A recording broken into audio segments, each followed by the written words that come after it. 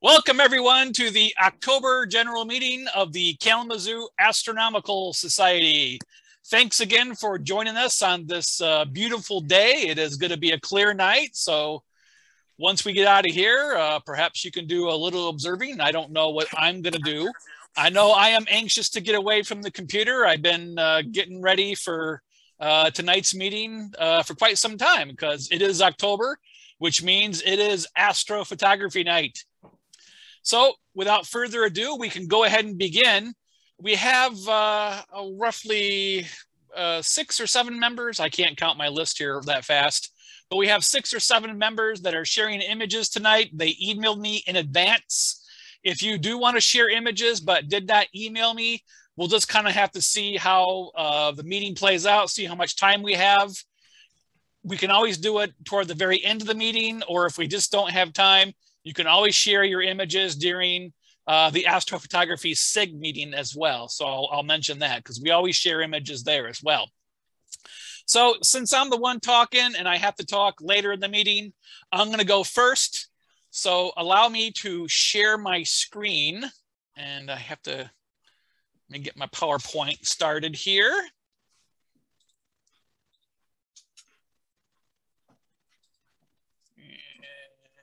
That's the screen I want. So there we go.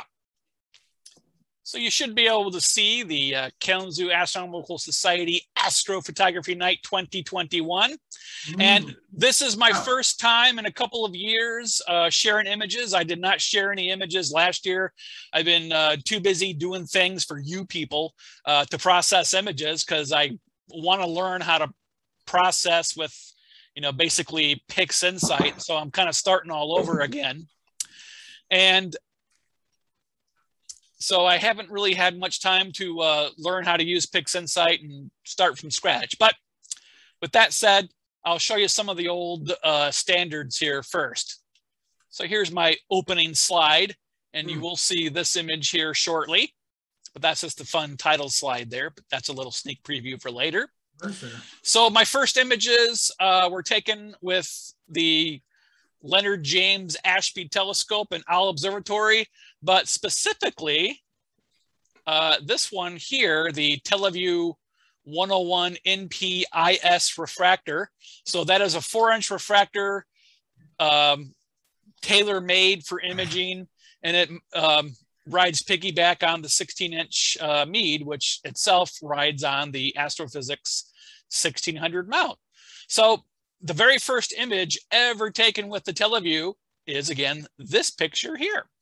So normally we share pictures that were taken, in the past year or so, but it's not really a hard and fast rule. So since I didn't see any pictures, mine are going to stretch before Astrophoto Night last year. So I was at the observatory on May 24th, 2020 last year to take a picture of the waxing crescent moon with earthshine, otherwise known as the Da Vinci glow, because Leonardo da Vinci was the first to correctly explain why we have earthshine. Basically, sunlight reflects off this portion of the moon, bounces off the earth and back to the moon. So it's much diminished, but with a 10-second exposure here, it really comes through. And I really like this shot. There were thin clouds, as you can see, and that really kind of helps enhance the scene. And I think pretty much everything, I know this is a star, but some other little dots of light might be hot pixels as well, because it was May, so it was fairly warm.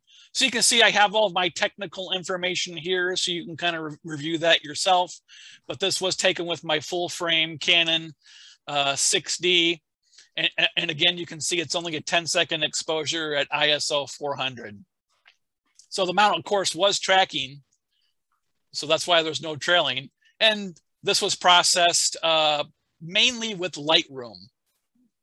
So I'm getting to know Lightroom pretty well. So here's another example of earthshine, but this is a bit closer. This is cropped a bit because I had some vignetting because I didn't have the proper adapter with me. So I had to make do with what I had at the observatory. So again, this is earthshine, but this is earlier this year, July 13th, 2021, again with the Canon EOS 6D, which again is a full frame DSLR camera. taken with Nona, which is what we call the Teleview NP101 IS in the observatory. This time you can see it's a 25-second exposure at ISO 200. And you can really see the rigid detail along the terminator there with various craters and mountain ranges and valleys and stuff like that. So here's another shot with Nona. And this is again from earlier this year. This is during our astrophotography workshop where we were focusing on the moon, both literally and figuratively, I suppose. So this is technically a waxing gibbous moon. It's like a day, I think, past first quarter. So you can see it's pretty close to first quarter. And so I'm terrible with my lunar geography, but you can see, for example, Clavius here. But that's the extent of my lunar knowledge. Well, I know more, but I won't bother to go through the whole thing there. And so this is a very short exposure, just 1/125th of a second at ISO 100. And again, this was processed in Adobe Photoshop and Lightroom. So since I didn't share any images last year, here are two images side by side, just because I had room, of Comet Neowise, our nice comet from last summer. It definitely wasn't a Hale-Bopp, but it's definitely the best comet we've had in quite some time. So this is from the shore of Lake Michigan in South Haven on July 13th, 2020, walking around with a camera tripod with a mask on, since this is, you know, right when the pandemic was really getting going. Again, this is with the 6D. This time, though, obviously I'm not in the observatory, so I'm using my Sigma 100 to 300 millimeter zoom lens set at 100 millimeter. The F ratio is 5.6 if memory serves. And this is on a stationary tripod, a Manfrotto tripod, and they're both 10-second exposures at ISO 1600. This image was taken first. So you can again see the comet. You can barely see the ion tail. I don't know if it shows up through zoom, but I never really successfully captured the ion tail in any of my images.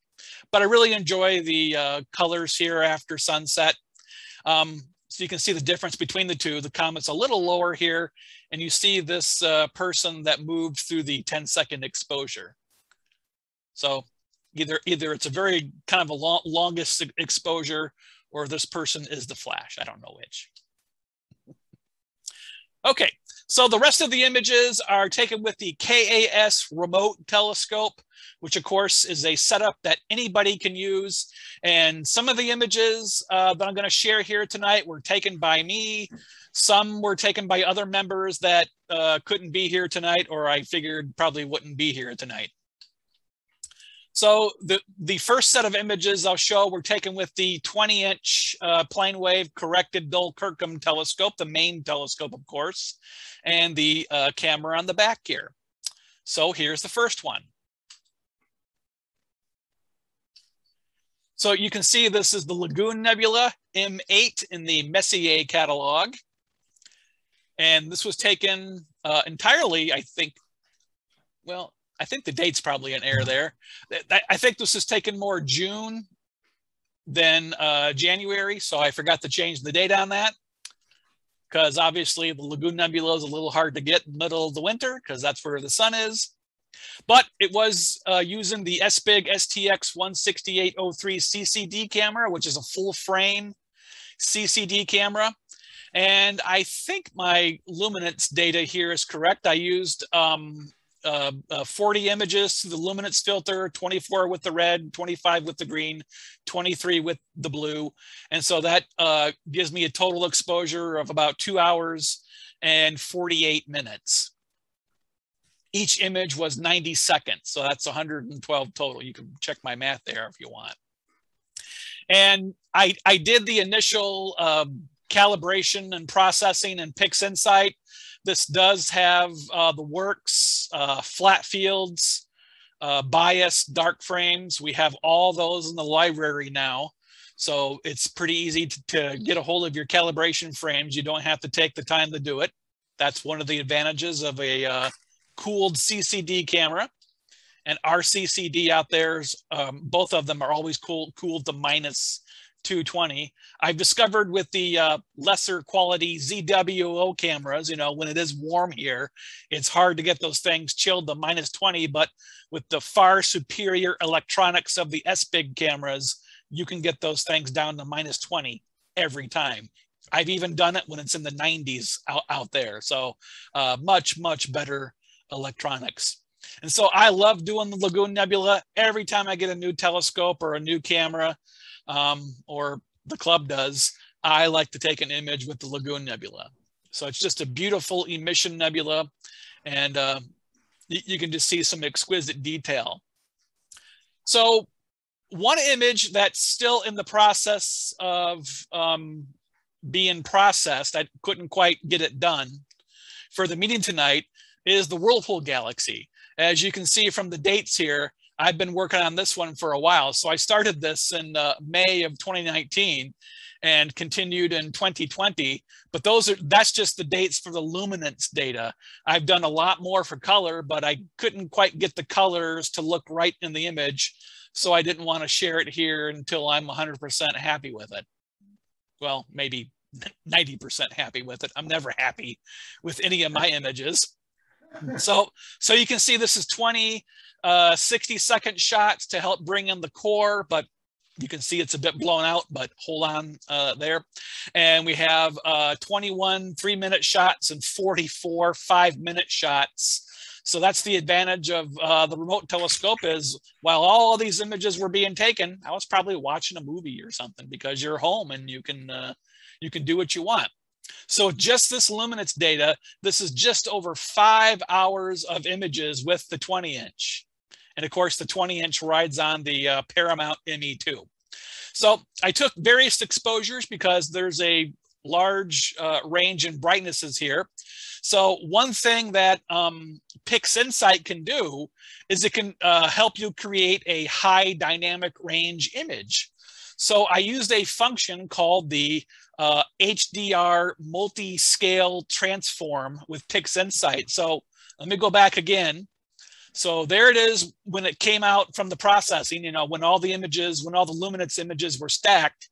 And here it is again with the HDR multi-scale transform with PixInsight. So just look at that remarkable detail in the galaxy. I kind of flipped out when I saw that. So of course the image here is compressed, or, you know, it's shrunk down to fit into my little PowerPoint slide here, but I did crop out just the galaxy at full resolution, and here it is. So this is full resolution with the 20-inch and the STX-16803 CCD camera. So this is just remarkable detail in the spiral galaxy and even the neighboring elliptical galaxy. I forget the NGC number of that one offhand. And you can see a few other galaxies off in the distance, and the stars look nice and round. So you can see how well the Paramount guides. And you can see lots of stars being kicked free here between the interactions of these two galaxies. So this next image was taken by KAS member Dominic Pulo. I don't think Dominic has ever actually joined us at our general meeting tonight, but I wanted to share this image for a very specific reason. Dominic has no prior experience at astrophotography. The only setup he's ever done imaging with is the remote telescope. And look at what he's gotten here. So this shows you anybody can use the remote telescope and get really good quality images. So of course, this is the Orion Nebula, both M42, which is the lower half, and M43, taken on Christmas Eve, December 24th, 2020. And you can see his kind of odd combination of images here. So he did, 12 2-minute shots and one 360-second shot, like what is that, 6 minutes with the luminance filter. And you can see the various exposures he used with the color filters as well. So that gives a total exposure of 13 hours and 40 minutes. I think that's correct, or I may have forgotten to add that up from earlier. I think that's probably incorrect. So you can see I threw this together today in kind of a hurry because I was too busy processing pictures. And this is the last one that I threw in too. I just figured what the heck, I would throw it in. And so the other two images were taken by Henry Polderman. Henry is a relatively new member, and he's a relatively new person too. I mean, he's only a 16-year-old kid. He would be here tonight, but he's at his school's homecoming in Mattawan. So this is a close-up of the North American Nebula, which he titled the Cygnus Wall, because that's what they call this region here. So the designation of this is NGC 7000. And he did indeed take this over a few nights back in June of this year.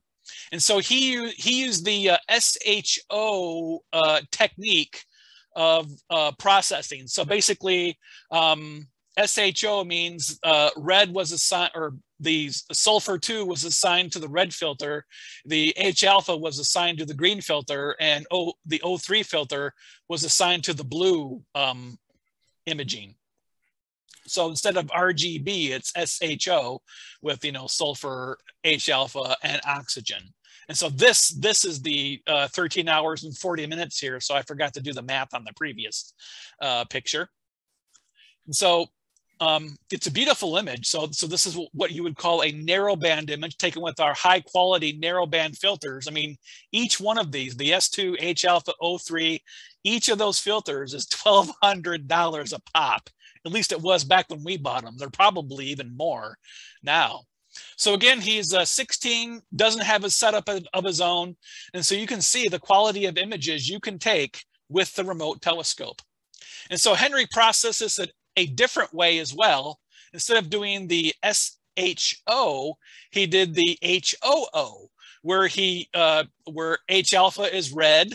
One of the oxygen, or some of the oxygen images are green, and the rest are blue. I'm not sure what combination he used of O, probably 7 for green, 7 for blue. So again, this is the same exact image, just processed a little bit differently. So he basically threw out the sulfur data and use this hydrogen alpha and O3.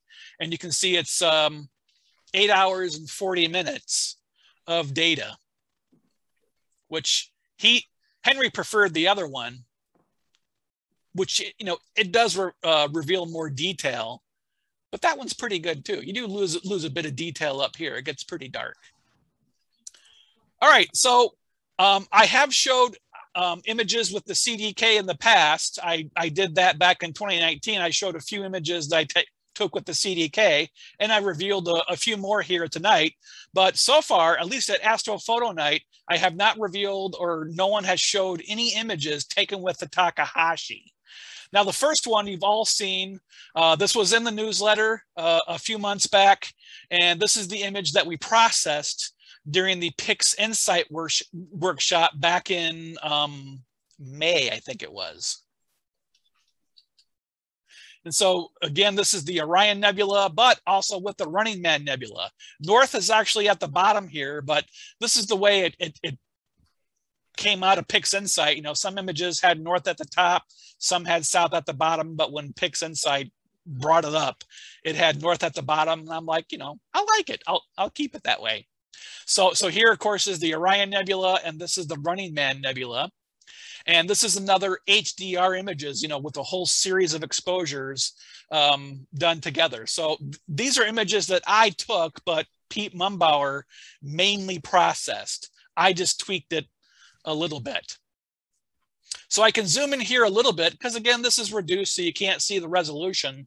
And even this here shrunk a little bit, but you can see how deep this goes. And you can see from the previous image, now, for the most part, I did pretty long exposures, like 16 10-minute shots with luminance, and 15 each, 15 times 10 minutes each with the RGB filters, because I wanted to get a really deep image of the region, not the Orion Nebula itself, but the nebulosity around Orion.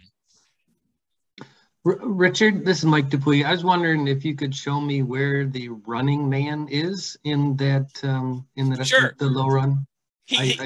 I'm having trouble here. It's a little overblown here. You can't see it as clearly as you usually can, but his head's up here. He kind of looks like Gumby.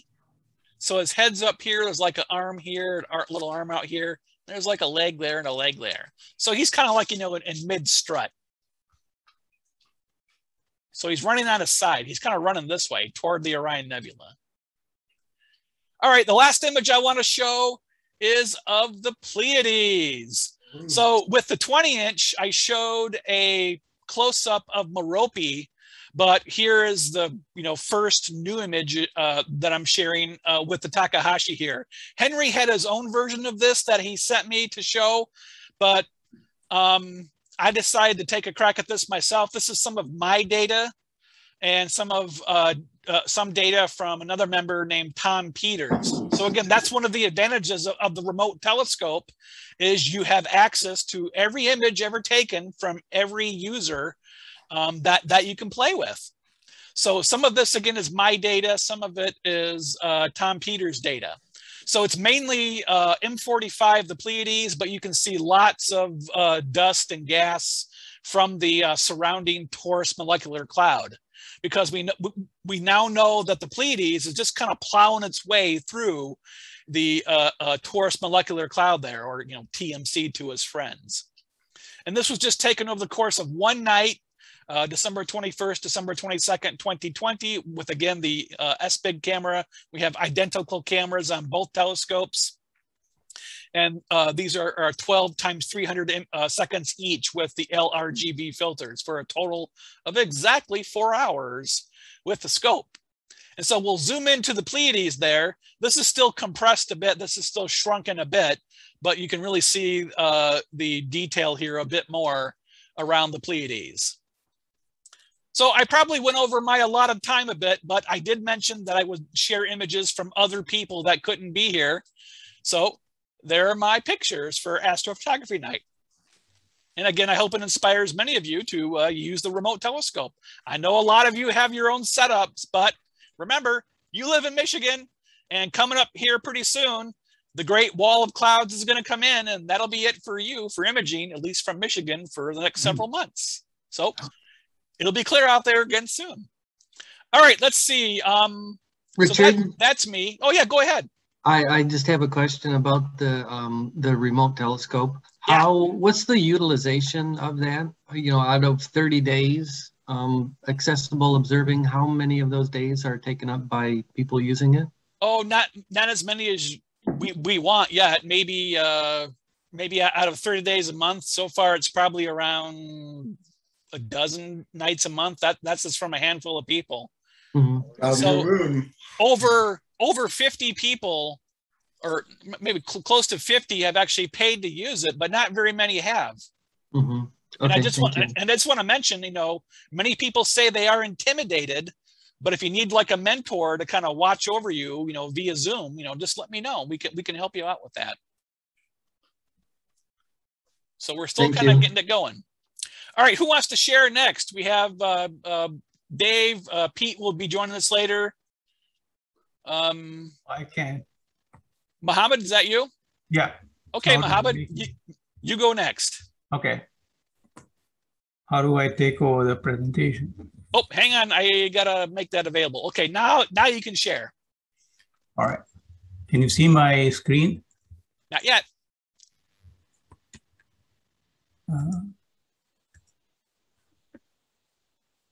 I don't see a share button.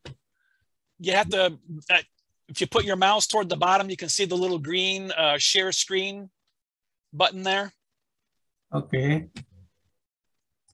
Where exactly is that? Oh, the share screen. Okay, got it.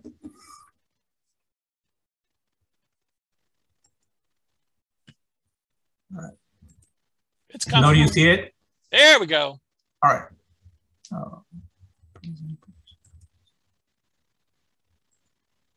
All right. Well, I have a few captures of the first quarter moon that were taken at the astrophotography workshop that Richard mentioned. That was on June 18th of this year. The moon phase was at 51%. The so-called half-pi moon, a moon age of 7.4 days. And of course, this was at the Owl Observatory. We utilized the Ashby telescope which you all know is a Meade Schmidt-Cassegrain 16-inch. And all I did was lent my camera, and Richard helped me hook it up to the Ashby telescope. The camera was a Nikon mirrorless Z7 with a T2 adapter. I think we used an extender. And the images that we obtained later, I processed it on Luminar 4, which is a software. So here's, so the pictures that we obtained inspired me to look at the surface features a little bit more closely.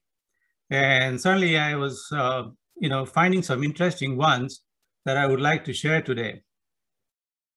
I used the virtual Moon Atlas 7.0 as a reference to identify some of these features.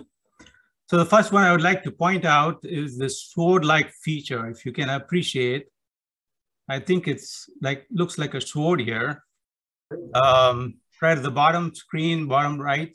I don't know if you can see my cursor over it. Do you see it? Yes. Yeah, we see your cursor. So yes, we see it just fine.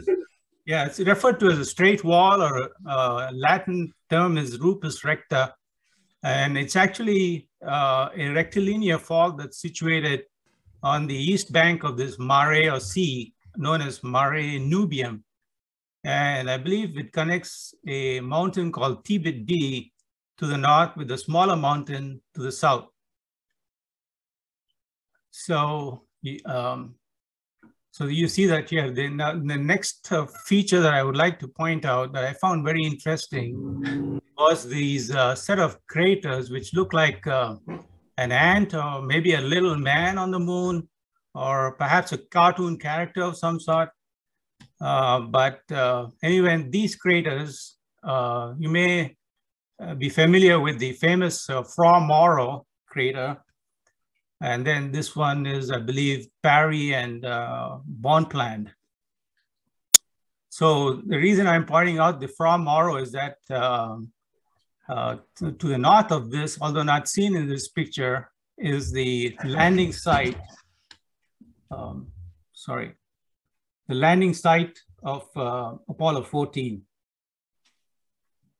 And not too far from there, to the northwest of that, is the Oceanus Procellarum, which is the landing site of Apollo 11 mission.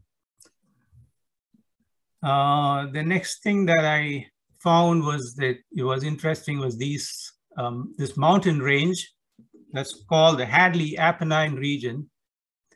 And to the west of this, you see this crater or mountain that's known as Archimedes Mountain. And between this and this Hadley Mountain is a place called Palus Putridinus. And that happens to be the landing site of Apollo 15.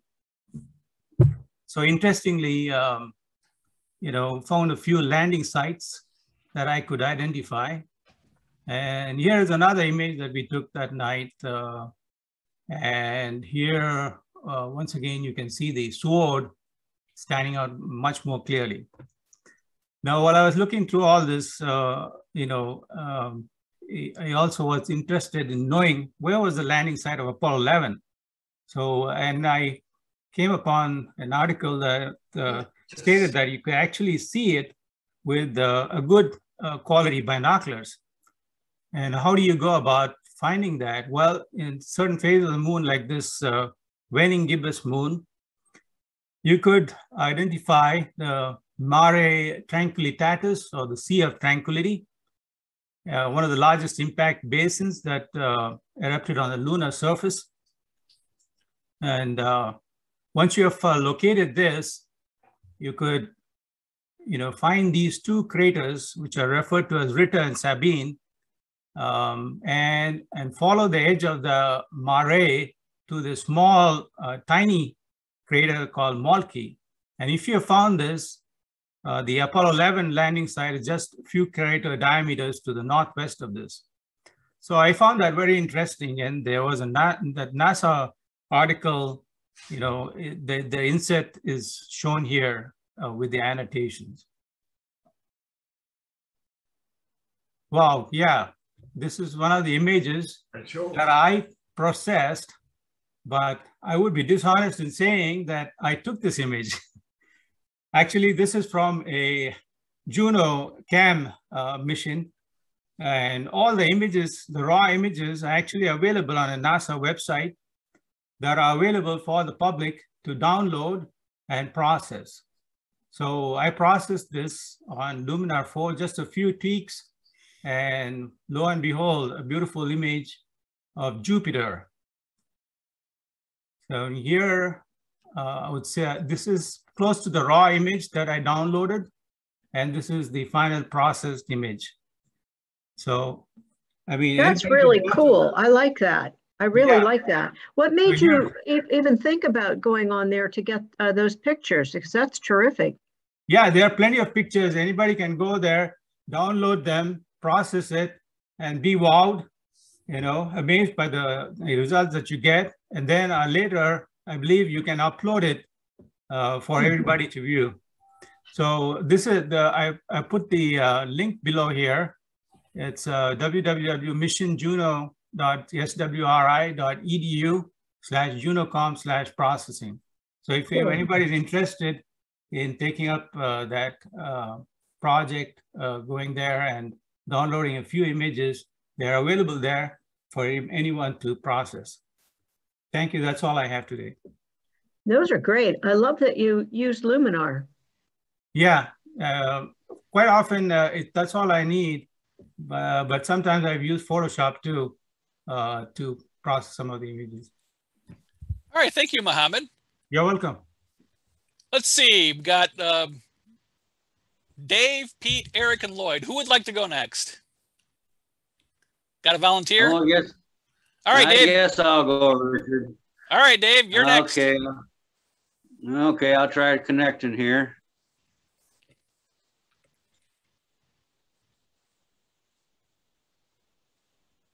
What did I do? You're sharing your web browser. There?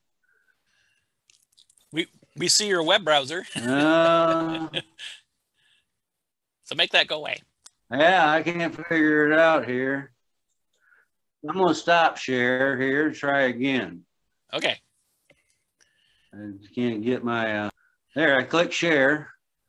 And that's my web browser. What's going on here? Basic, advanced. I don't know what's going on here. All right, Dave, we'll let you figure it out. Okay. So, yeah, go ahead. Let someone else go. Let's see. Okay. Lloyd or Eric. Eric, okay. Go ahead, Eric. Okay, I'm going to see if I can get this screen share to work.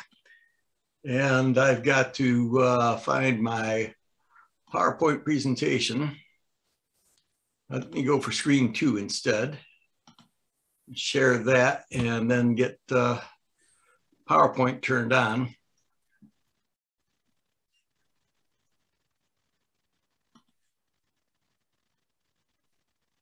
And I need to tell it to run the show from the beginning. Are you seeing pictures? I see blue. Blue screen. Okay, blue screen, kind of dark in the corners. Yes. Then we're in the right place. So now I need to get to the controls.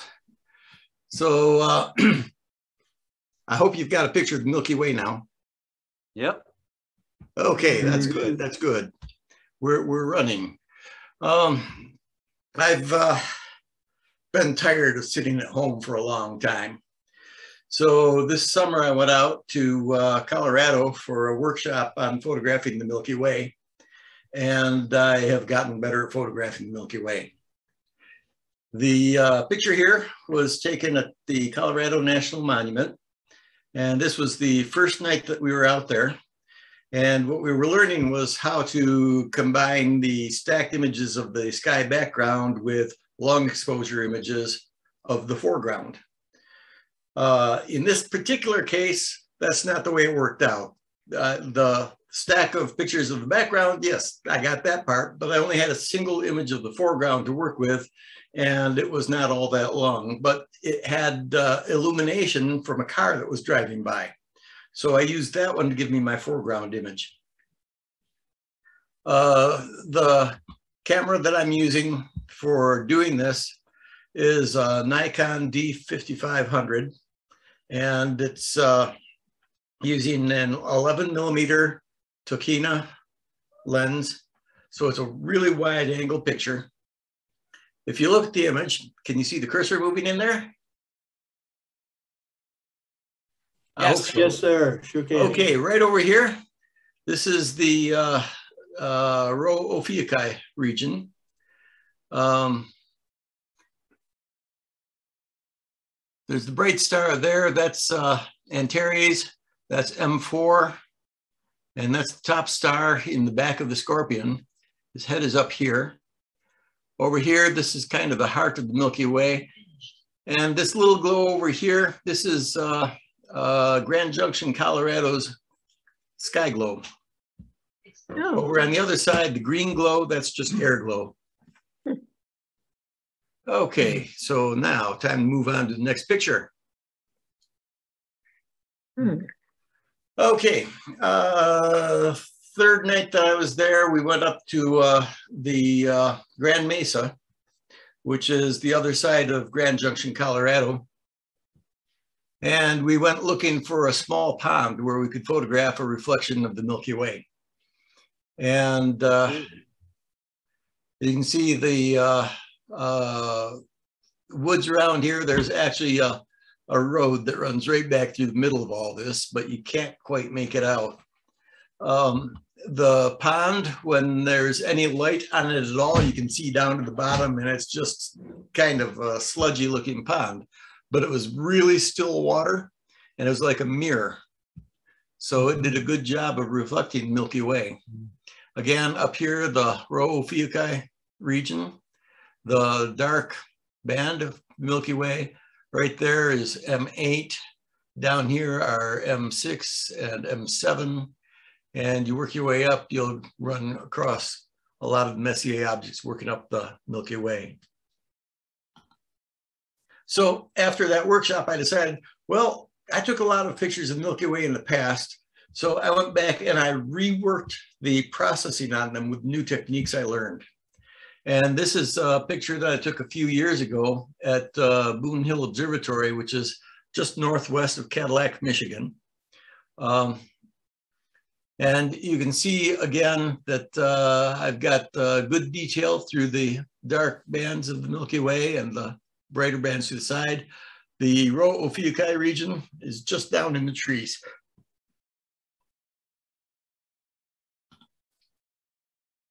So after I got back from Colorado, I got together with my daughter and we went out to Lake Michigan at Little Sable Point and started to do the same process again from the beginning.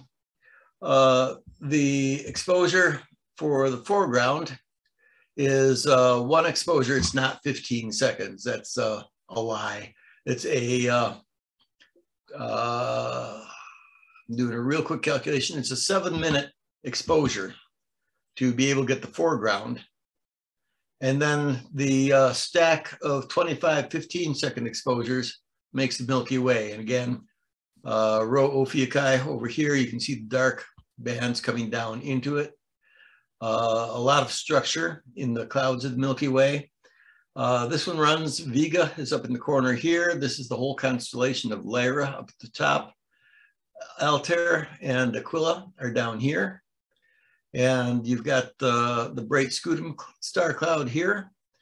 And down in here, this bright patch is M24. M8 sits down here. And if you come down, this is the end of the tail of Scorpius the Scorpion. Okay, let's go on to another one. So I went off to another workshop, this one in September, to photograph the Milky Way from the Sini Wildlife Refuge. That is a closed area. You can only get in there with a group that is specifically planning on going in there. The person who runs these group trips into there is Sean Malone, who has a photographic studio up in Marquette, Michigan. It's called LakeSuperiorPhotography.com. And she does introductory courses for people learning to shoot the night sky and the Milky Way. I had all the techniques, so I just kind of was off to the side by myself. In this case, we've got a little reflection in the pond. And in this case, I didn't have a good place to get a reflection, so I just put some pine trees up as kind of a borderline. Milky Way pictures always need to have some kind of a foreground to give you some perspective as to what you're looking at. Same place, night later, we had a little bit of an auroral glow. That's the orange coloring over in here. And a little bit of air glow, that's the green coloring that kind of runs across the whole image.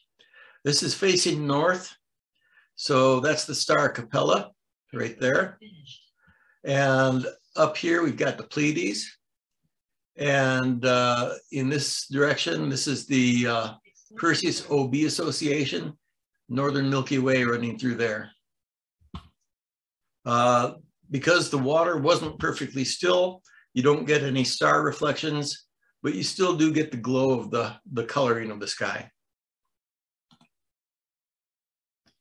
By myself, I went up to a campground at Fayette State Park, and it's about a half-mile walk over to the park from the campground. So for 3 nights, I walked over to the campground and did some night sky photography. I've given names to a couple of these pictures. This one I call a wagon load of stars. This one I call strolling the streets under the Milky Way. Mm-hmm. And let's go one more picture from Fayette. This is what Fayette was famous for. It was an iron smelting town in the Upper Peninsula. It's a ghost town now. The structures are all there. To get the foreground pictures, it's a long exposure photograph. Typically, I take the length of the accumulated sky pictures, and in this case, it was 25, 15-second exposures. So that'd be about 5 minutes of exposure. So I would have shot in a 5-minute foreground exposure to be able to get all the detail in the buildings in the foreground. Okay, I'm still taking pictures at home. When I got back from the trip, this is the first picture that I took. It's the Dumbbell Nebula M27. And it's taken through the observatory telescope, Celestron CPC Deluxe 925 HD, which is 9.25 inch. It's got a focal length of 2350 millimeters. And I stack pictures. I usually shoot about 30 2-minute pictures for bright objects like this.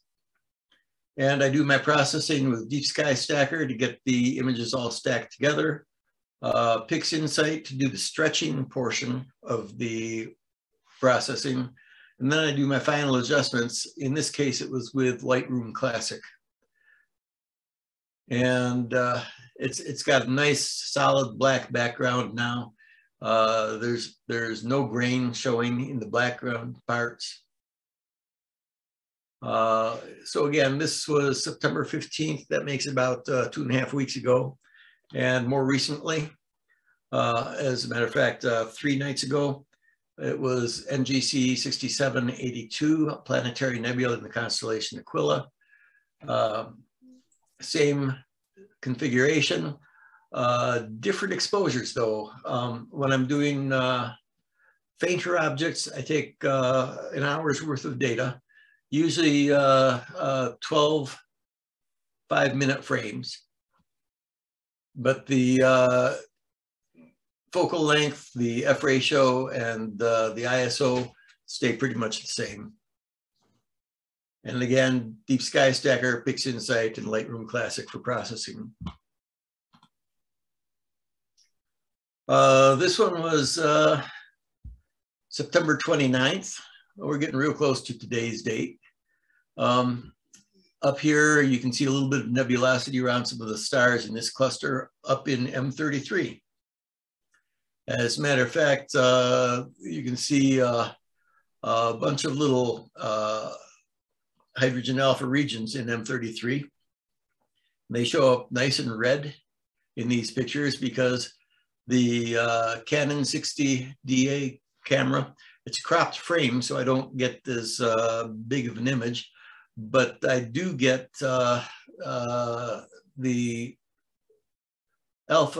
hydrogen alpha light coming through because of the A on the back end of the name there. This is an astronomical camera, which is sensitive to hydrogen alpha. Okay, I'm getting close to the end. We're at 12:15, so let's see what's next. This one was taken September 30th, 2021. Oh, that's last night.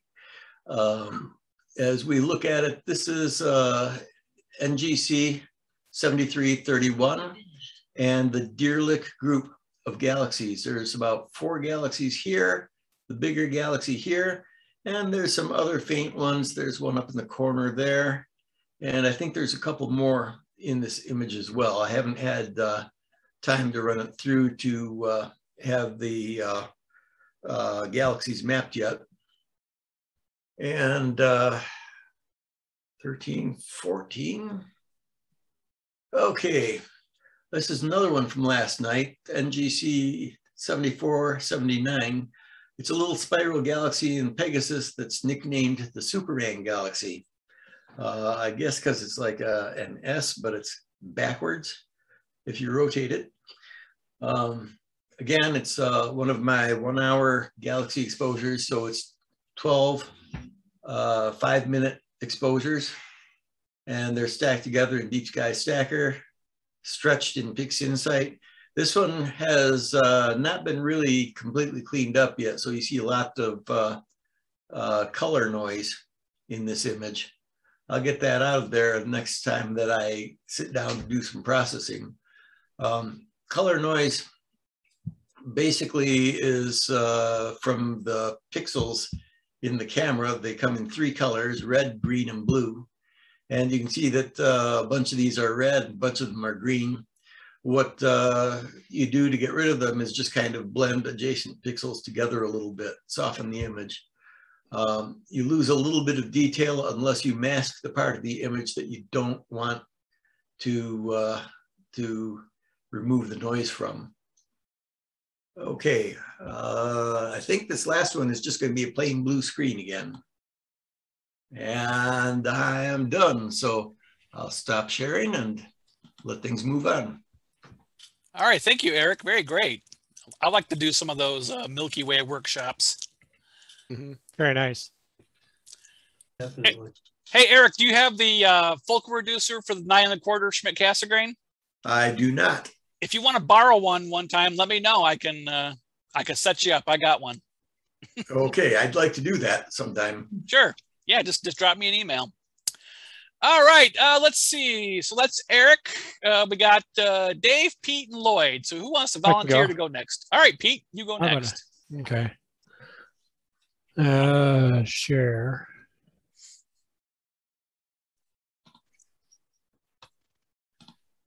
Okay, can you see my screen? Horsey. Yep, got the horsey here.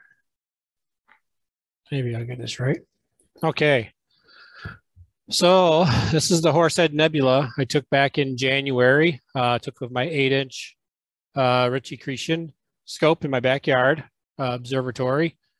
It's 9 hours worth of exposure through LRGB filters. So luminance, red, green, and blue filters. The luminance, there was 25 10-minute exposures. Actually, they're all 10-minute exposures through, red, green, and blue filters for a total of 9 hours. Off-axis guided, processed in PixInsight, pretty nice. This is one of my, always wanted a good horsey shot and finally got one. It was nice and smooth. Definitely worth the exposure time to go in there. Got the nice little diffraction patterns and all that fun stuff. Then let's see here, moving on.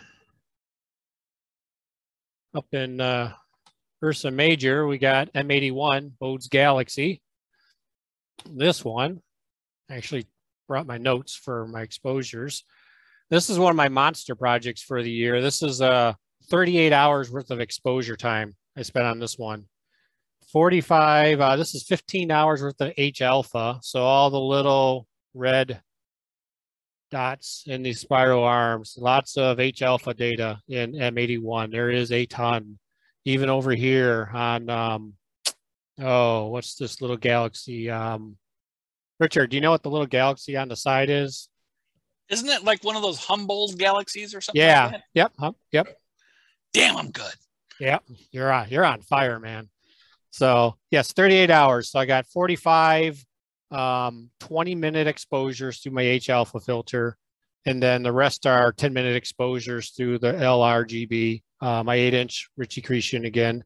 This was taken back in March. We had a clear streak, looks like, from March 3rd to the 6th. I just let it rip and just started taking them 60 exposures due to luminance, and then about 26 through each of the red, green, and blue filters.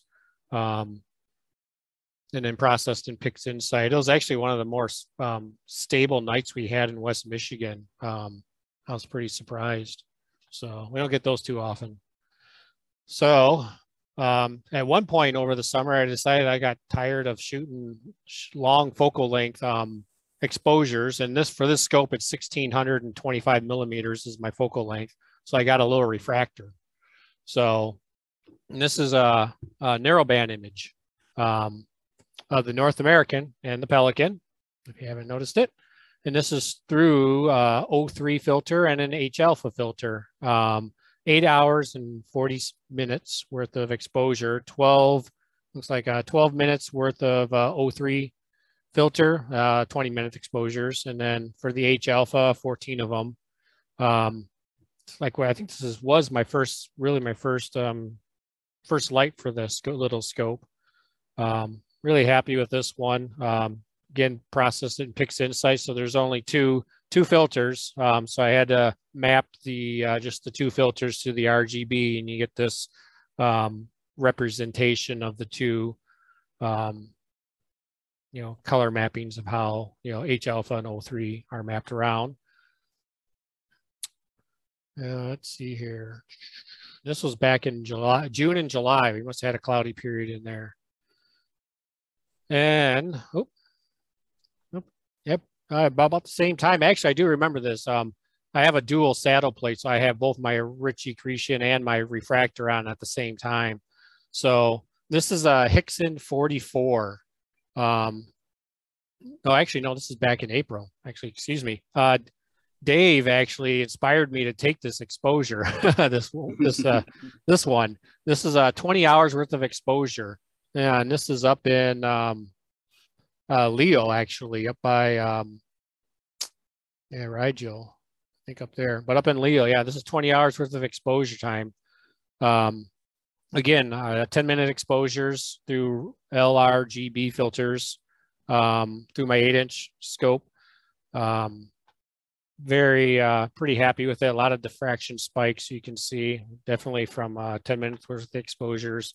Nice little details, nice, just tons and tons of galaxies in here. Get up in Leo, you get all sorts of galaxies. I believe in the luminance, there was like over 50 galaxies, but once I blended it with the RGB filter, some of them get lost, but there's some faint ones in the background. It's really fun when you actually zoom in, you get nice little tidal details in here, nice elliptical galaxies, all sorts. It's a good mix of galaxies just right here for the different types you get. And if anyone was part of Adam Block's presentation on just looking at how you present stuff, this is a really good presentation. So you got 3 distinct types of galaxies that are going on here. So really happy with this one. And let's see here, back to the refractor here. We got the Cygnus loop, a nice wide field. This one's 22 hours worth of exposure time.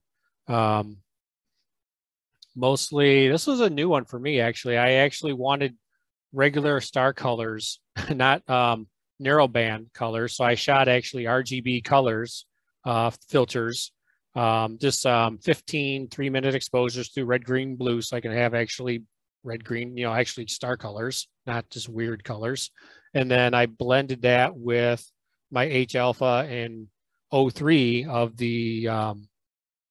the actual Veil Nebula. You know, so you got the Pickering's triangle here in the middle. Of course, I got the annotation turned on. So pretty happy with this exposure. This was back in August. Surprisingly, we've been actually a pretty productive summer. And then hot off the presses, I don't even know if Richard's seen this one.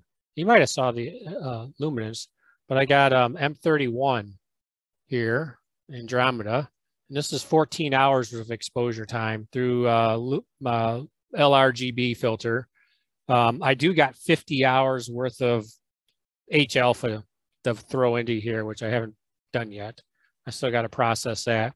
It's kind of interesting because the H alpha is actually lumped over on the right side of the galaxy for some reason. And then the actual background of this entire frame is filled with an H alpha cloud. It's like the Taurus molecular cloud is a part of the background. I never realized it, but I got so much exposure that there's actually a molecular nebula cloud here in the background. So, but yeah, so this is my project that just wrapped up. Actually, last night I finished up some exposures on this one for, I think it was the blue filter I got on this one finished up. So, but yeah, this is what I've been doing pretty much this year. Actually, last night I see there's still all sorts of stuff. M42, M45, Gamma Cygni. There's all sorts of stuff in the works for maybe next year's presentation, but been taking advantage of all the clear nights here in Michigan, which have been actually, they're out there, they happen. So if you have narrowband filters, get out there and use when the moon's out, you can take some pictures with that. So thank you. Pete, is that the Hubble's palette that you're using for color map? Sometimes, yeah, yes. Actually, I haven't actually used the traditional Hubble palette on any of. Well, last year I did for M16, the Eagle Nebula. I actually did use a Hubble palette, but like for these, I mapped it. Hold on, let me pull up my notes here real quick.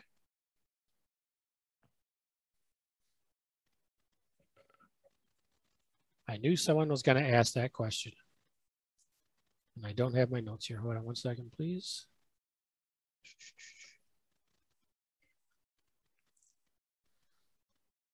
Okay, for this one, I mapped it H alpha for red, and then O3 I put into the green and blue channels. No, actually, yeah, I did do the Hubble palette for this. Yeah, so the H alpha was red. The green channel was a little bit of math. I used pixel math and PixInsight. It's 0.6 times the H alpha plus 0.4 times the O3 channel produced my green, and then the blue was the O3 channel, and it got this out. That's what's interesting with narrowband. You can come up with all sorts of crazy stuff. And I have another variation I found online, some suggestions. You can really go with all sorts of ones. There's, I mean, there's just so much. I mean, I got a lot of S2 data. I do have an S2 filter that's so close to, you know, H alpha data. As far as the bandpass, I haven't really figured out where to use it. Sometimes I got quite a bit of it on this image.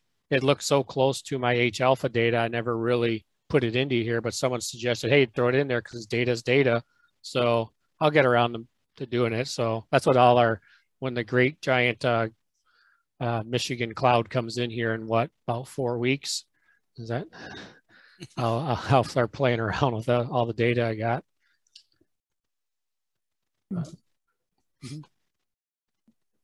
Any other questions or? Pete, since Sinclair isn't here, I'll just say it for him. I hate you. Oh, hey, I will say I have shot the Saturn. I did shoot Saturn too. So there's my little Saturn shot. I did make an attack. I got a little planetary camera and a Teleview 2X. I think I got 2X Barlow. I have no idea what I'm doing, but I'm pretty happy with this one. So, well, the thing is it's not very high and I'm shooting over my roof. So those are like the two things you don't want to do. Shoot over a roof in the summer when the heat's coming off the roof. And then, cause it's only maybe 30 degrees, Jupiter and Saturn, 30. Yeah. It's so super low right now. We're in the wrong part of the world. So, yeah. All right. Thank you, Pete. Yep. No problem. All yours. All right. Dave or Lloyd, who wants to go next? I can. All right, Lloyd. I only have a couple to show, so it won't take very long.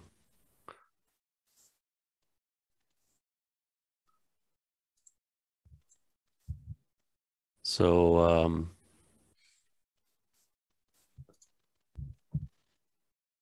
so this one was a work in progress last year. I still hadn't captured, I think it was the sulfur channel.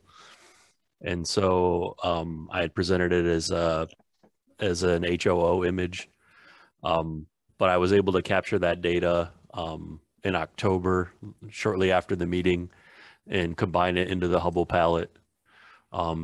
This is using a 72 millimeter short tube refractor. And this was still with Matt Garton's camera that he had loaned to me last year before I gave it back to him in his filter wheel with his Astrodon filters. This was 22 hours of data of the Pelican Nebula. I was pretty pleased with how this one turned out. I really love the detail in here in this part of the nebula, and all the dust that you can see in the image. This is the Sol Nebula. I captured this one. I usually try to do like one filter a night and just capture, just take an entire night's worth of images. And this one I captured 3 consecutive nights in November. So how often does that happen? Yeah. Same setup, basically. The Hubble palette again, about 20 hours of data. And this one has many names. I always see a fetus or an infant lying on its back. Or if you turn it upside down, I feel like this looks like too. If you turn it over, this I feel like looks like ET's face. But I love the little details in this one as well. There's all these little like cone shaped nebulosity all around the edges. And then this was Sharpless 171. This one's in HOO, so mapping H alpha to red and then oxygen and to the green and blue channels. I love the shape of this one, this kind of circular pattern here with this bright nebulosity in the center. This one was only about 14 hours of data, but if you zoom in on the center, you can really see some of this really cool nebulosity shapes of the dust. So I really like how that looks at the 2:1 zoom level. So this was about the end of the year, and I'd returned Matt's camera to him, and I ordered a new one. It took, as you all know, the supply chain is an issue, and it took forever to get this camera, and I literally plugged it in and it broke. So I had to send it back and have it repaired, and I didn't get it back until July. So I've only had it out like 3 times. But here it is. I also bought a new mount and converted it to GoTo. So I have this whole new mount set up. I have the new camera and the new filter wheel with brand new Antilla filters, 3 nanometer narrowband filters. And I just recently put a wheelie bar on the bottom so it's easy to get in and out, because this setup it's so much heavier than my old one. I can't lift this all together and move it. So I got this thing so I can wheel it in and out of the garage easily. It looks a little ridiculous at the moment with this short tube refractor on it, but this is not its final form. Awesome. So the plan is to upgrade this to something a little bigger. Is your data cable coming off the counterweight shaft? Yeah. Oh, that's cool. That's a good idea. Yeah, that way it doesn't get hung up on anything. Yeah. It's always out of the way. It's the all that's in there is an Ethernet cable and the power. Yep. Oh, I'm gonna have to try that. Yeah, that's a good idea. So that's all I've got. Did you convert that to an on step? Yeah. Okay. Yeah, this is the second one I've done. And it's funny, I almost enjoy that as much as imaging, like playing with the gadgets. So so that's all I've got. All right, thank you, Lloyd. That's great. All right, Dave, you're last. Okay, I'll see if I can do it this time. I think everybody got it. I think I got it. I didn't really do a whole lot of imaging this year. I've been learning the good old PicSite here. I've actually got a book and started processing some whole hydrogen alpha here of the lagoon. That was one of my first projects and learning PicSite. So I don't have all the data on it. I'm lousy at the recordings and all that and keeping the information. This is with the 16.2, I believe. Oh, now let's see here. What else I got here? I only got just a few pictures here. Oh, I have the good old Cygnus and Hubble palette here. I'm really starting to like this Hubble palette. You get all the detail and everything and all the inside of the nebula here. And you get to see these tubular granule things here. It looks like the stars are granules being in these tubes here. I've seen it in a lot of my other pictures too. They're inside these little tubes and you get these dark dust things in there. I think that's kind of interesting. I don't know if it's a new star being born or what. But that was Matt actually took that and I reprocessed that into the Hubble palette. So that was there. Okay. Oh, come on. And let's see here. I think I got one more here. Oh, that's my horse head. Yeah, I got a horse head here finally. This actually is a cropped in view of the horse head that I took. I actually cropped out quite a bit of the image because I didn't really like the way the color turned out. And so this is about the best part of the picture. So I got something out of nothing there, the way I looked at it. So, and let's see, my first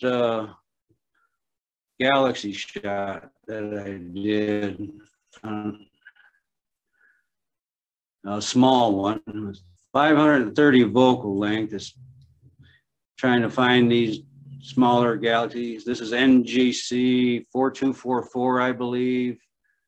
Just a little edge-on galaxy that I found. I had to crop in quite a bit just to get it this big because it's fairly small. Which one is that? And that? that's about it for me. I said I haven't done a whole lot of imaging here. Which one is that, Dave? NGC 4244, I believe. Yeah, that'd be another good one for you, Pete. Yeah, I just wrote that down. That looks cool. Where's it up in Lake Leo or? Oh, where the heck is it? I can't remember. It's almost straight up Yeah, I think it is in Leo. I think I can't remember.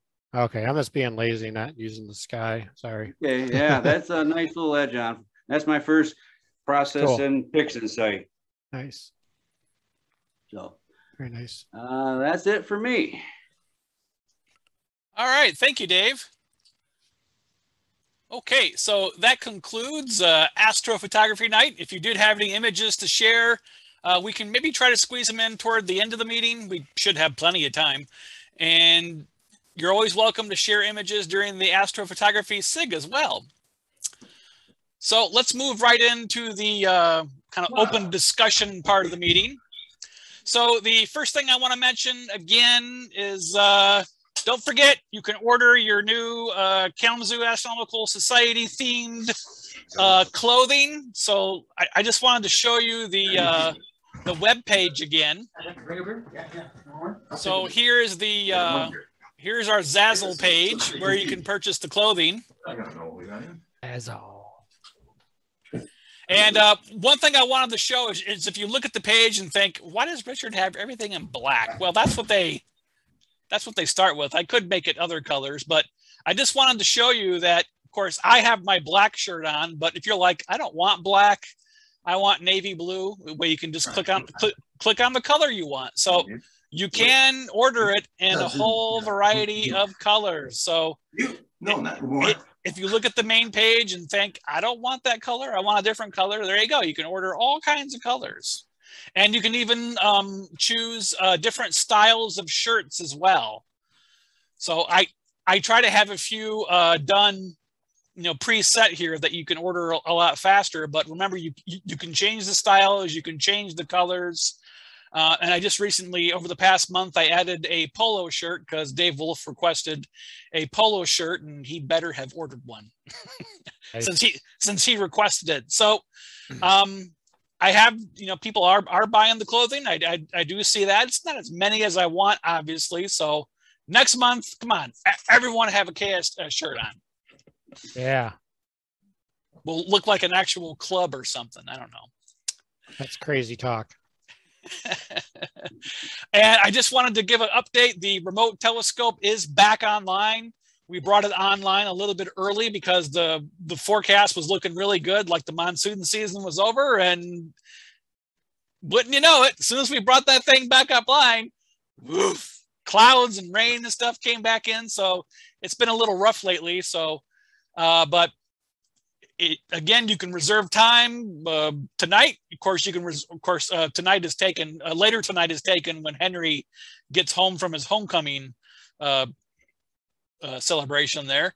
But there are plenty other times available. If you're thinking, what about that no good pesky moon? Remember, we have a great collection of narrowband filters. Those allow you to image even during a really bright moon. So there's nothing to stop you. Nothing. We got another guest with us. Look who's here. Jack Roach. Who's that? Jack Roach. Jack Roach. Jack Roach. Oh, Jack Roach one of the silver hairs. Where's Don Stillwell? Yeah. Raise your hand. Well, I can't. Don't have a camera for this. Oh, yeah, right. He did have one. He probably broke it. So you probably haven't seen. Now, I would break it. So Don, you probably didn't see the article I wrote for Sky and Tell, September. What? No kidding. I'm the guy that wrote the one on the gear buggy. Well, I'll have to go to the library then. Yeah, go to the library. So it was last month. September. Oh, page 70. Yeah, there you go. Hey, Jack, did you know that one of our members, who is it, Richard, has got some blank mirrors and things for like telescope making? Were you have really? any interest in that kind of stuff? What size? Well, let's come back to this later. You guys are rudely interrupting the presentation. There we go. Everyone's muted now. I have absolute control. So we can't. Hey. I will rig it so nobody can unmute themselves. So behave yourself. Okay, so where I was is general meeting is we're getting toward the time of the year where it's time to think about next year. So normally I have quite a few ideas. I do have a handful for next year, but my usual sources, like, you know, the lecture series at like Abrams Planetarium, both U of M, MSU have like physics seminars, and I'm always scouting those for potential speakers. Of course, those have all kind of dried up because no one's had those seminars for a couple of years now. So I am kind of short on ideas for speakers for next year. My idea for next year is, at least for the first 3 months of the year, the meetings might be in person, but one way or the other, I think we're going to have Zoom speakers for like the first 3 months of the year. So, you know, if you've watched a university professor give a talk online on YouTube that you liked, or even somebody from JPL, you know, email me the link or email me the person and the talk they gave, and I'll see if I can invite them to give a presentation, because that's my usual MO. If someone's given a talk before somewhere else, I ask them to give it to us because they have it ready to go and they don't have to have any serious time commitment, you know, putting together a special presentation for us. So, you know, I've been doing speakers, pretty much looking for speakers, you know, by myself for the better part of 25 years. So help, I need help. So it should not be a one-person club. It's, to be brutally honest, it's kind of rude of you guys to really abandon me and let me do a lot of the stuff by myself. So I'm just going to say it right there. I need help. So help. Okay. Moving on for the lecture series, the Introduction to Amateur Astronomy lecture series is going to return starting most likely on January 15th. Registration will begin probably around November 1st or so, because I'm going to do it a little differently this year. Last year, I did it the hard way. I entered all the registrations one by one into a spreadsheet, but we're going to automate that a little more this time, because, you know, last year we had, or this year we had, you know, over 900 people registered. So that was not fun to enter those one by one, because that's the way that I did it. And I just started this week my latest, you know, quote, semester of the Introduction to Astronomy course. So if you want to take a 11-week course and learn the basics of astronomy, we've only done the first 2 basic chapters, so it is still not too late to enroll. So, you know, email me and I can send you more information on how to participate in the course. Memberships have slowed down a bit. They're not coming in as frequently as they were, but we did pick up a new one today, as I mentioned earlier. We are currently at 257 memberships, just unprecedented. Oh, yeah. That we have that many, 257. And if you're not a member, remember, you can still join, and you basically get the rest of this year for free. And you could be a member till the end of next year or the following year, depending on what kind of membership you get. And I'll mention again that if it's time for you to renew at the end of the year, you'll probably get an email from me by mid or late October. So that is it for the President's Report. So let's go ahead and move on to observing reports. Anyone get out and actually use their eyeballs instead of CCD or CMOS cameras? Jack? Went out last night with this observing SIG group out to Richland Township Park. Had a nice evening. The sky was pretty clear. Transparency was so-so, but an enjoyable time. There were 5 adults and 1 youth out there, so it was okay. Had a good time. Got started on a couple of observing things, made some notes, and we'll see where I end up with it. The paper started getting wet, so I had to quit. That's why you got to get one of these to take notes. Got to get an iPad. All right. Anybody else doing the observing with their peepers or with binoculars or a telescope? See, what did I tell you? This is not a observing club. And you've had no excuse. We've had a lot of clear skies. Oh, hold on. Okay, Don, let's get this show on the road. About a week ago, I happened to be in New York City at the top of the rock, and I got a few pictures of the moon, and right next to the moon was Venus. And of course, below was New York City. And so did a little observing from top of the rock. There you go. Speaking of which, make sure you mark October 9th on your calendar, because the moon and Venus will be just 2 degrees apart. We do have a public session that night, as I'll mention here later, but that's a little preview for that. All right. I did some observing early this morning at 6 because someone assigned me that I had to look at Ursa Major. So I was out there this morning. It was not too bad. Yeah, don't name drop who made you observe Ursa Major, but I don't know who it could have been. He didn't tell you to do it at 6 in the morning, though. You could have done it a little earlier or waited a little longer. Yeah, there you go. All right. Anybody else? Yeah, I've observed a few of the things out my back door, and the Gemini twins, and what else? Orion, the usual suspects at this time of the year. Early morning, late evening. Perfect. All right, hearing nothing else, we'll move on to astronomical news and events. I haven't had a chance to really read the story in detail, but I read, the Hubble Space Telescope has been monitoring Jupiter since it was launched. And they've done some analysis of images and discovered the Great Red Spot is speeding up. What that exactly means, no one really knows, but it is. There you go. So it's going faster. That could be good. That could be bad. Nobody knows. What's speeding up, the rotation or how it's moving? What part's speeding up?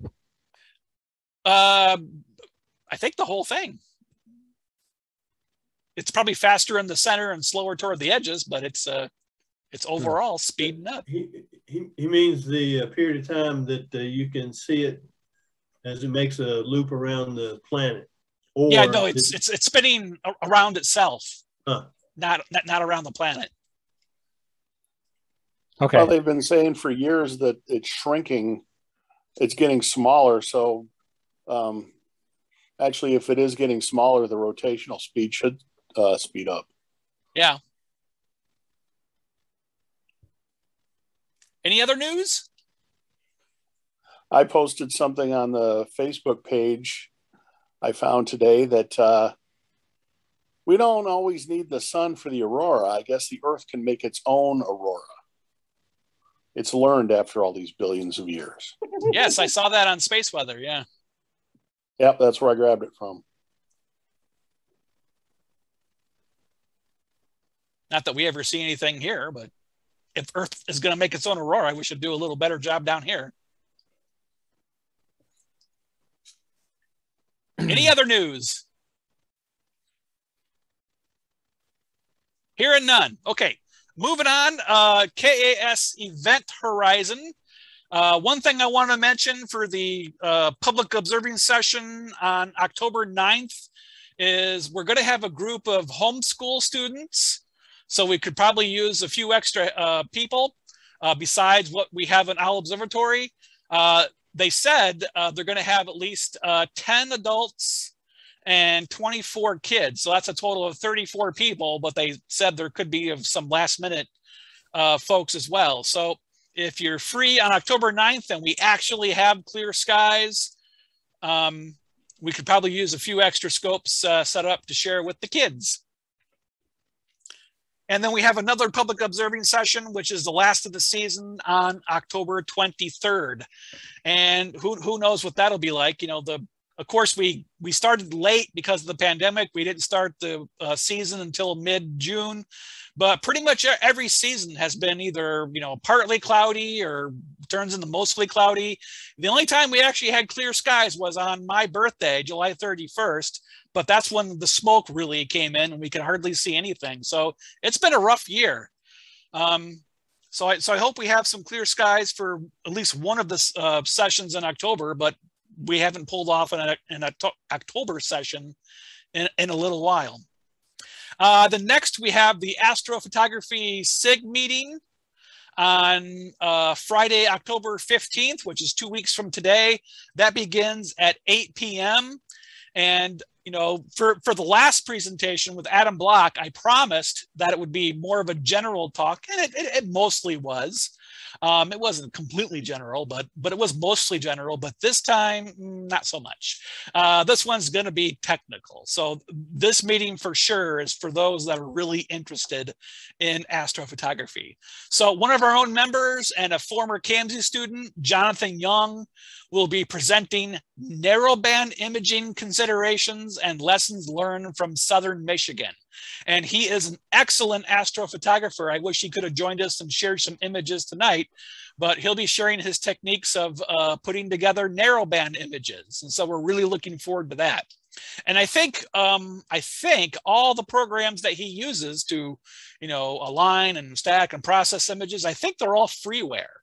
So if one of the limitations of the remote telescope for you is you got to buy expensive software, well, he'll talk about some programs you can use for free. So you just really have to pay your yearly subscription to use the telescope. You'll be recording that session, Richard? What's that? You'll be recording that session? We will always be recording. As long as we're on Zoom, we're going to record. When we get back in person, I'm not really sure. I want to record the meetings, but we're still looking for a definite volunteer for that. And, if I do it, I'm still not sure I want to do it because number one, the YouTube hits hasn't been terribly high. So I'm not sure it's worth the effort, but we're gonna definitely keep recording them as long as we're on Zoom because it's so easy. We do have a board meeting on Sunday, October 17th. I haven't been putting those on the newsletter cover because we've had so many other events. I just haven't had room. So if you do want to attend the board meeting, that's October 17th at 5. You have to email me though to get the Zoom information since we're still meeting on Zoom. And then we have another observing SIG session at Richland Township Park on Thursday, October 28th at 7:30. So it sounds like we have a small dedicated group for the observing SIG. And I'm really looking forward to giving out some observing awards here, maybe in a few months or sometime next year. Because frankly, if we're not giving out too many observing awards, I don't know why we're members in the Astronomical League because they don't really, frankly, do much else for us. And again, that stuff costs a lot of money. Prime Focus, always looking for articles. Again, that's where the membership leaves me high and dry. Like, for example, look at the newsletter of the Warren Astronomical Society on the east side of the state. Look at all the submissions they get from members. And what do I get usually? The answer is jack squat. So again, you guys are part of the Kalamazoo Astronomical Society, right? That's a question. If the answer is yes, once in a while, not every month, contribute to the newsletter. You guys join the club. Now I'm asking you to be a part of it. You can hear some frustration in my voice because it's getting old. I want contributions to the newsletter. Equipment reviews. Did you take a trip? Did you go to a workshop? Like Eric, I don't know if Eric's even there anymore. Write a review of the workshops you did. We need stuff for the newsletter. Stop being so self-centered. Contribute. All right. Are there any other items to share? Anybody else have anything to mention? I have one too. Dave, go ahead. I just want to give an update on the telescope I'm refurbishing from Kathy Ashby that she donated. Yes. George Drake donated a telescope, a small 500 focal length one. The mirror I need is the wrong mirror, but the tube end and the holder looks like it's going to fit on it. So if I can take that mirror out and find a 900 focal length mirror, I can replace that mirror and it looks like it's going to fit right on the back of that telescope. So we need a 114 millimeter mirror, 900 focal length. Okay, great, Dave. Thanks. Yeah, I forgot to mention that, so I'm glad you did. Who else had something? I did. Oh, okay, George, go ahead. Yeah. Notre Dame University has its Our Universe Revealed series that it does, although last year they cut it out because of the pandemic, but they're starting it up again. First one is this coming Tuesday at 7. It'll be on Zoom and YouTube. And then if you live down here like I do, near Notre Dame. You can go in person as well. First one's going to be about supernovae. Is that from a Notre Dame professor? Yep, that's all people from the physics and astrophysics department that do that. Okay. Yeah, you should send me the website for that so I can, you know, use some of those for potential speakers for us too. Okay, glad to do that. Those are the kind of things I look for to find general meeting speakers, is lecture series like that. All right, will do. All righty. Jack, you had something. Next Saturday, November the 9th, I will be representing the KAS at Crane Fest over North Marshall. If somebody wants to come along and join for part of the day, that'd be wonderful.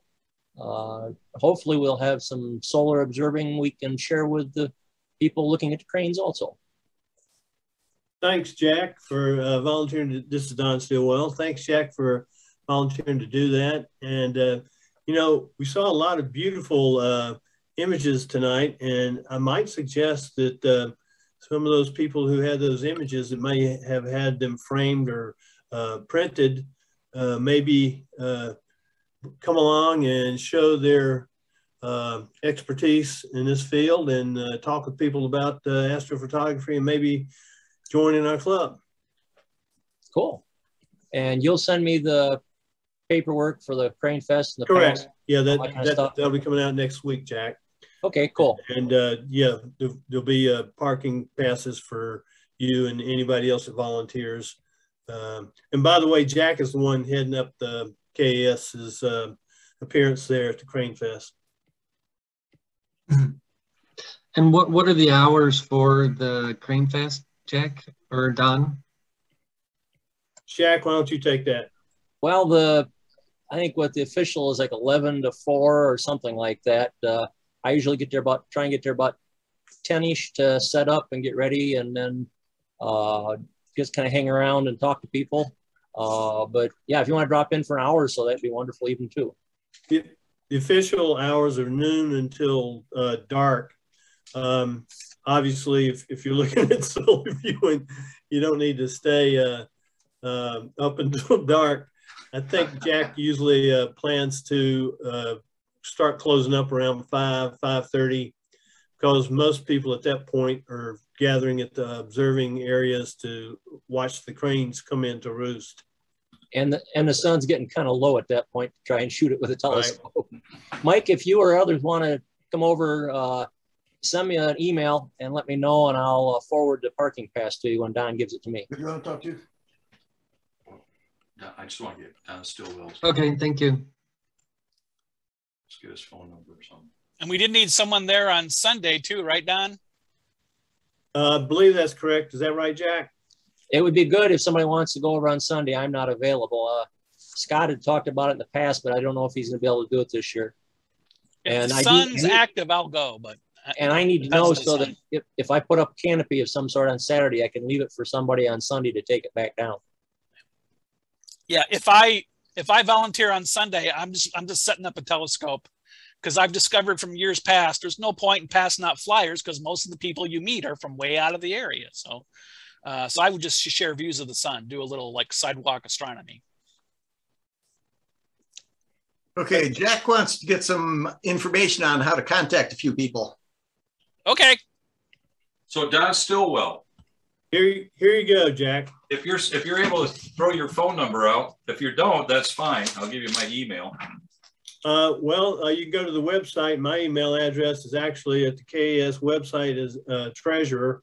Okay. And anyway, I'll say what it is. It's STILWELLDB@comcast.net.